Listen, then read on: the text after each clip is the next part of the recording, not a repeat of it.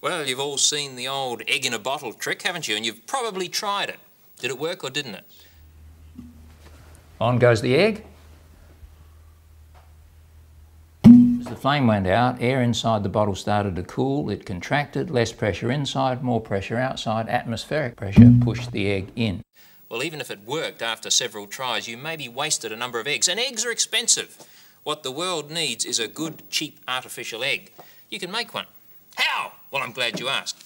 You've seen these water bomb balloons, haven't you? I'm sure you have.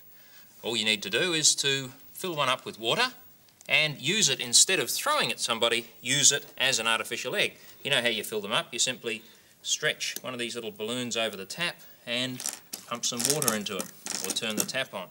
Then you tie it off, and there's your water bomb, or in this case, there's your artificial egg, which you can use to place on top of the bottle and do the trick.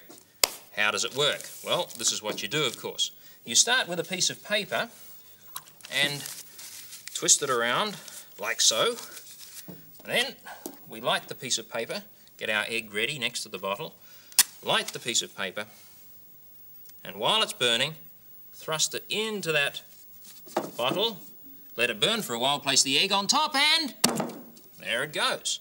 And with an artificial egg, it doesn't matter if it breaks, but it probably won't. Very flexible, very easy to use, and here's the beauty of it all. You can adjust the size of your egg to the size of your bottle or jar. So you can use a giant size one if you prefer. Well, let's try an oversized egg with an ordinary size milk bottle. How do you think that would work? Do you think I could get that artificial egg into that milk bottle? I'm not sure. Let's give it a try. Once again, piece of paper, twist it around, take the egg off. Watch this time and see if you can see it bouncing at the beginning. You get a few seconds of bouncing if you do it correctly. There we are. The paper is burning and down it goes into the bottle. Egg goes on, bounces, and in it goes. Oversized egg into a bottle.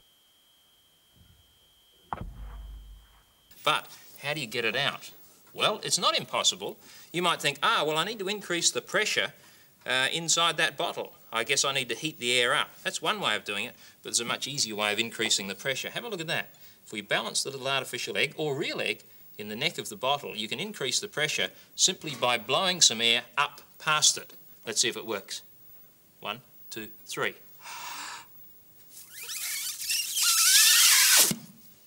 There it is. By the way, this is how they make glass bottles.